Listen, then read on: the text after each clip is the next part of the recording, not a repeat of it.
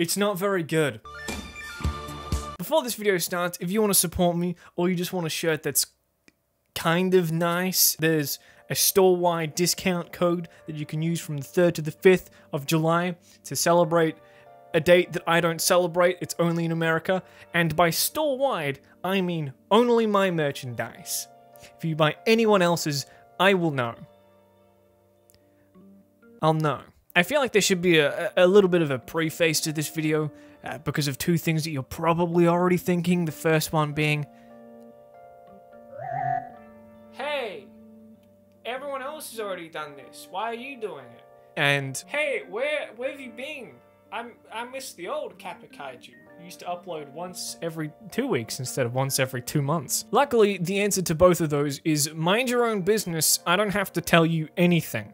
No, but serious, I couldn't think of a video idea, so I just thought, just don't, mate. You know, the reason I'm making this now is because, I've been quite busy, but in my spare time, I've delved into, you know, watching some movies that I've missed. I've been getting into 4K Blu-rays. I adore the high bit rate and HDR. You know, even normal Blu-rays for international releases that won't get a 4K disc. Yeah, I've been really enjoying my time. Rocketman and Into the Spider-Verse look absolutely phenomenal on 4K. I finally got to see House, Seven Samurai. I got to see The Peanut Butter Falcon, The Lighthouse, which I adore. And on my second viewing, I realized, oh no, I'm enjoying myself. God forbid. What example would I be setting to my child fan base if they saw me watching a movie that was made for creative purposes and wasn't solely to capitalize on the international market? China. What kind of example would I be setting? Being the man of extremes I am, clearly, I just bounced to the other end of the spectrum, the complete opposite, and started watching Brat TV. What a terrible name, by the way. So I went from a technical masterpiece of a film that transcends its contemporaries to a film, technically. Luckily, most of the things on Brat TV are shows. Not luckily because they're better, just because they're shorter. Again, only technically. They feel twice as long as they are. Each of the episodes are a different length, and it kind of doesn't seem to depend on the actual series it's in, but they all average around about 9 to 10 minutes, which does raise the question, if they're so short, and I've invested such little time into watching them, why don't I just drop this topic? I could have made a video about something else. And yeah, I could have. Or I could have followed my dreams. Also, I feel like I've passed the event horizon of Brat TV. Like, I've watched too many episodes that there's so much knowledge of their shows rattling around in my brain that if I don't expel it somehow, it's gonna, like, sever a connection and I'm gonna lose motor function. More motor function than I already don't have. If I bend these knees, they're not coming back up. Brat TV has, by my count, about 1 billion fucking shows, but we're gonna focus on 3. Attaway General, which is a show about high schoolers going to a hospital to dick about for a few minutes per week. Hopefully the season ends with them just burning down the hospital and they have to transfer to another one. That would be phenomenal. Stage Fright, a show about guess which demographic in guess which location. You're correct, it's teenagers in a school. Wow, how did you get that right? With the twist this time being that the extracurricular activity is a stage play turned criminal investigation carried out by what appears to be 5-year-olds. Hey, that's the name of the show. And lastly, I don't know how this angle will work, but Chicken Girls, which is the longest running show on Brat TV. I don't know how I'm going to transition out of that. God forbid, who knows? But Chicken Girls is the longest running show on Brat TV, and it's about something. I'm sure of it. I'm just not entirely sure what I'm supposed to latch onto while watching it. In fact, it could just be like a long-form abstract theory piece like 1967's Wavelength, but with slightly less droning noises. That's right. Get dunked on, children. I hate you. Most of the shows on Brat TV kind of follow the same structure, with the school being the backdrop to the interpersonal conflict that's going on and the drama and the relationships and what have you, with the extracurricular activities being mainly used to progress the story and, like, actually create a finale for the season. So it's basically just school child goes to school and also golf. That's the kind of structure that the Chicken Girls follows, but because it's been going for so long, they just keep changing the activity and what's going on in each season, which is a good idea, but it's written with such like an immediate hard cut. It's kind of confusing, and I'm not entirely sure what's going on at times. It doesn't really work for how the characters are acting, and it somewhat feels like if I was to just say, this channel is now about the performing arts, and I started crying. Over the course of the 6 seasons this show has currently had, with a 7th on the way, I think, the geniusly named main character, Rhyme, the noun, has had, for the first 2 seasons, was a dancer, which was what the show was originally about, and then in season 3 went to theatre, which is kind of related to dancing and ad singing. Very smart. And then for the next 2 seasons, she was a writer, which is like dancing for the soul. And then in season 6, they're cheerleading. Okay? At some point, the question strays away from how will this change affect her life, and more towards what crime is she running from? This is a lot of job changes in a very short amount of time. And also, because not every character will do everything, once they stop dancing and they just start doing whatever with the extracurricular activities, a lot of the characters just kind of get left behind in the background and just don't do anything while Rhymes off beating the shit out of ninjas or something. I don't know what. Season 7 is going to be crazy. And these characters just don't do anything, while also sometimes just spontaneously getting their own storyline. And when I say their own storyline, I don't mean like a character arc. That would make it a show. No, I'm referring to the flavor of the season boy toy that they have to pretend to be anxious around. Which leads me to my favorite part of the entire show. There aren't many reasons to watch this show, but by far the biggest is to watch someone older than 15 write dialogue for 15-year-olds who then have to desperately pretend to be in love with each other and have that take up like half the episode. It's amazing. It's probably what their main demographic comes to watch these shows for. I don't know. I don't think their demographic is adult men pointing out flaws in their work as their job. Thank you very much, by the way, for supporting me become a member. But still looks very strange from an outsider's perspective, which I hope we all are. You're here early. So are you. What's wrong? Nothing, just stuff at home. I really had to get out of there this morning. I get it. Yeah? Yeah. If you need an escape, there's a cool band playing at the Heat Wave tonight. I get in for free because my older brother sounds like the owner. I can't. I have a dinner tonight. Well, if you change your mind, you know where to find me. I love how that amazingly dry dialogue ends with him saying, "You know where to find me," which she objectively doesn't, and then he just leaves, and she ends up calling him on the phone anyway. What was the point of that line?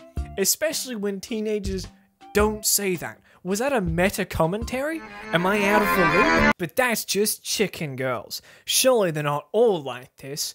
And you'll be right, they're not all like this. Some of them get even weirder. Enter stage fright, which in my script I say I've dressed appropriately for, but that is a lie, because the vest that I ordered has not come in the mail yet, and I need to get this video released at a certain time to get the thing at the start of the video to make sense, and this arrived instead, and I just don't give a shit. But it doesn't really matter, because the costume design on Stage Fright ranges from Victorian-era London to swashbuckler. Now, these costumes are part of the stage play, which acts as the extracurricular activity for this series.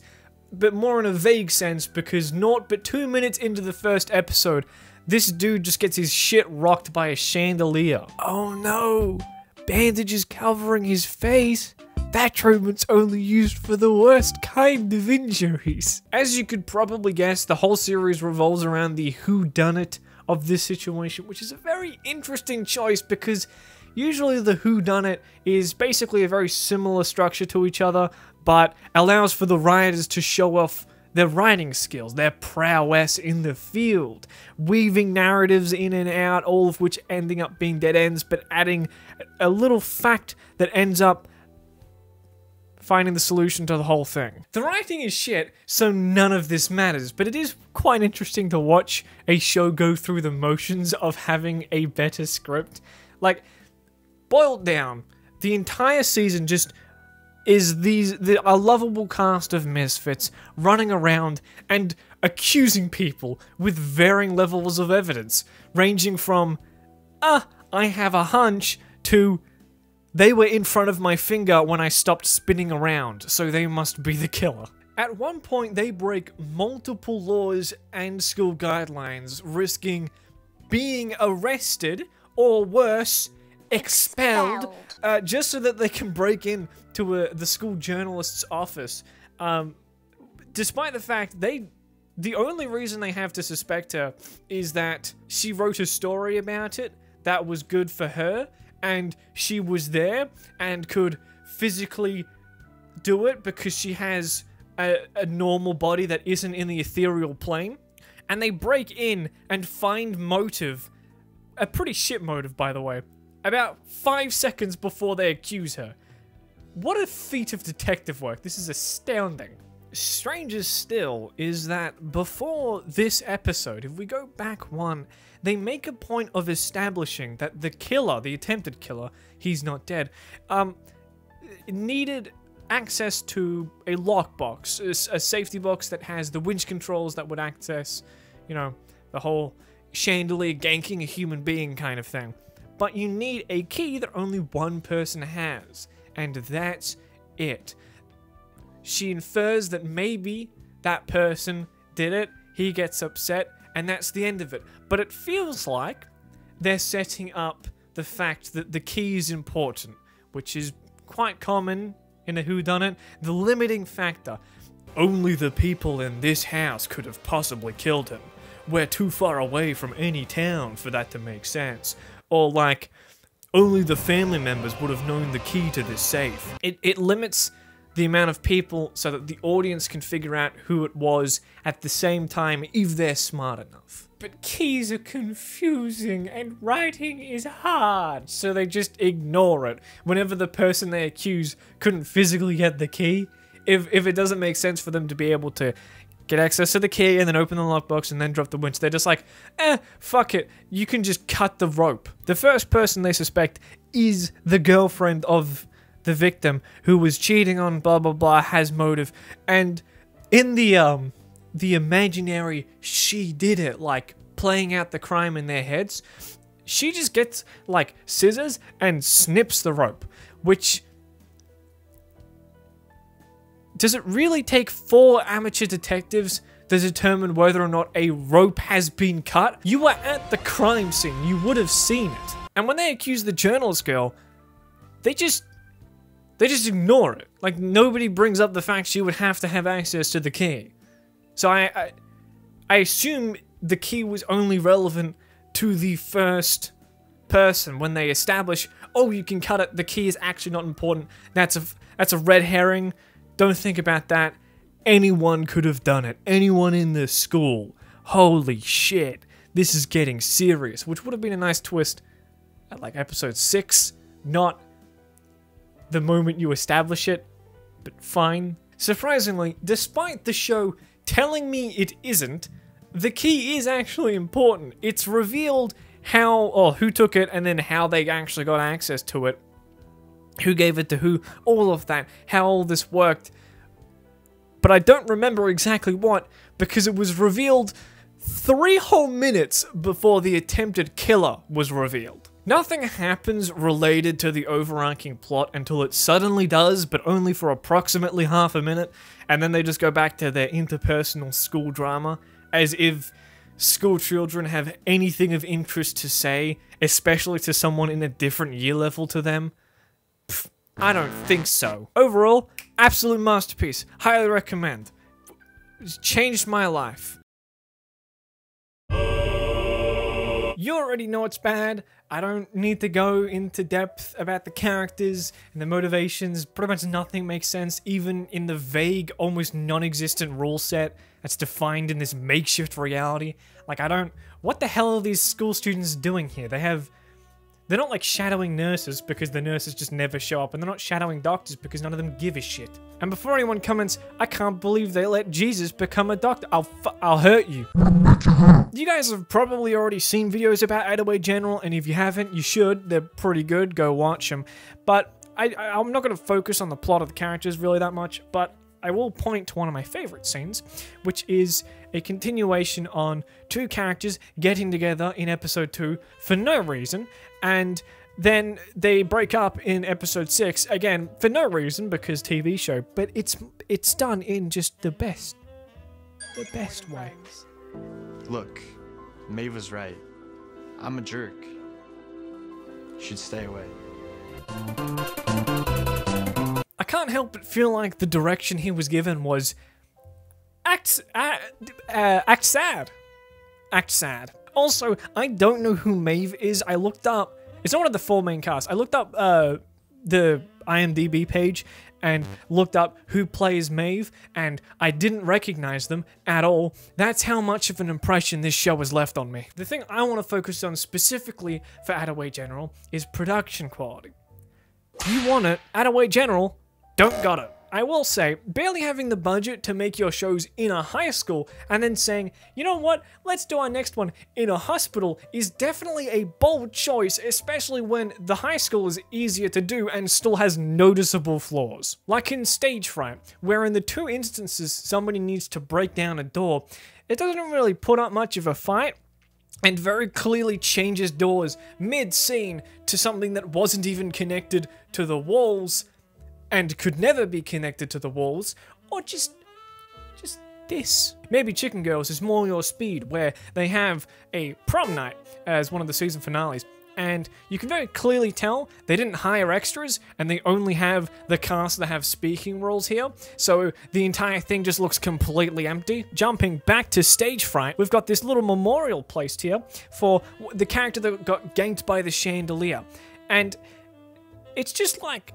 2 flowers, a picture of him, he's not dead, and a get well soon card that's just placed in the middle of nowhere, despite the fact he has a hospital room, because, again, he's not dead. This is bound to exist in generally any TV show because of the budget they're given, but it's even more noticeable in a hospital, because it's very hard to make a hospital feel real and alive with a very low production value, especially when the person in charge of lighting is afraid of shadows, but is also very sensitive to strong lighting. They don't turn on a light when they enter a place called The Shed.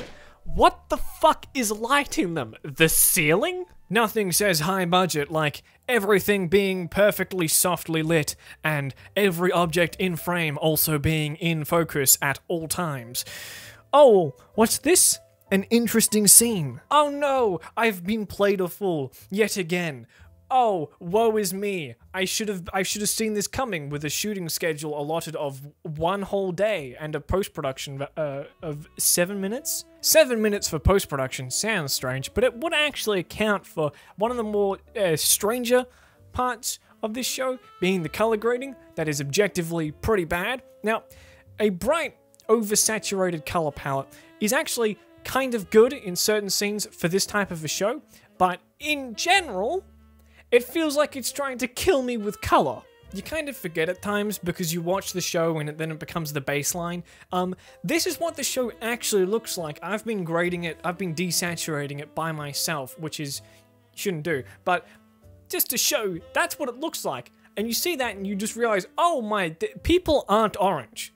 People just don't naturally become orange. The show isn't graded poorly from my opinion, it just is objectively. If you look at this screenshot, the first thing that you should notice is how this is a little too warm for an outside shot, but the second thing is, why is this brown tree turning green? Yeah, as it turns out, whoever graded this has been trying to pull color out of pure black, because every single scene has some kind of artifacting, like oversaturation, or just visual noise created from color grading that isn't from YouTube's compression. No one watching Brat would have the technical knowledge to make that argument, but I don't fucking care. I'm finished talking about Airway General, I'm taking this shit off. One thing I haven't specifically gone into is the acting, which is bad, but it's not like that bad, and I don't want to go into it too harshly because it would imply, as the audience, you would like infer that means the actors are bad, which isn't something I want to specifically do because it's really not their fault. There's a lot more that goes into it than just this person is bad at doing their job, because it's a little unfair to say that. Acting is not just a thing that somebody turns on and then they're suddenly somebody else. It's reliant on many other factors, including the director's directing and the writer's written lines, which I've already shown is quite shit. I'm not saying that the director or the writer per se is bad. What they're creating is complete shit, but maybe that's not indicative of their creative talent. They just don't care. But despite the acting on Brat TV being complete shit, I don't want to pin that on the TikTok children, because it's really not their fault. Take, for instance,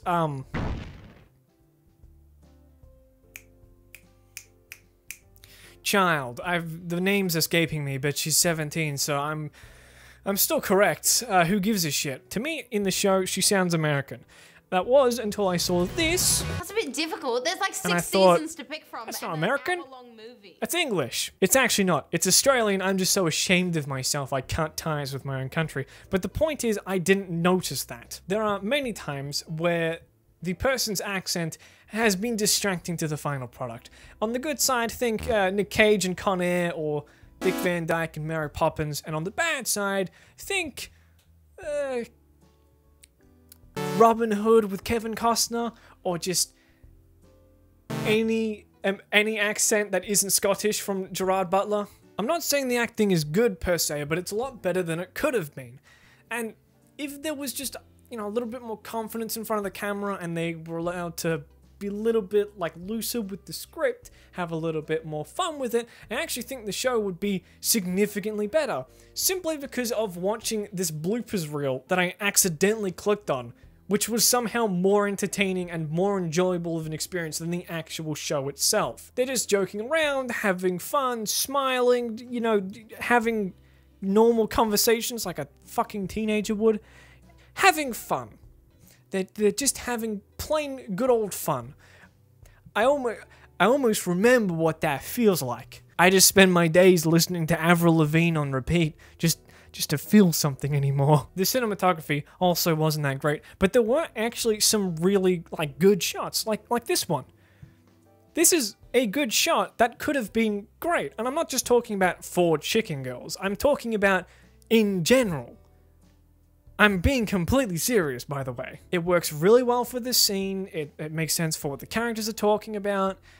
It is storytelling through the camera, and it even works well with the music, which up until this point has been what would be described as beige. If they really went for this shot, they just wanted it to work and they just trusted it, it would have been so much better. It would have been genuinely nice to watch. Just change the angle a little bit, maybe pull back, leave the shot as it is, just hang on it for just that little bit longer, and don't use it as the opening shot for like 2 times in a row. Don't use it as the establishing shot. It would have actually been really, really good, which is fucking infuriating because it's in Chicken Girls. And that's all the good that I'm willing to talk about these shows, because I have spent 6 pages talking about a TV show aimed at kids.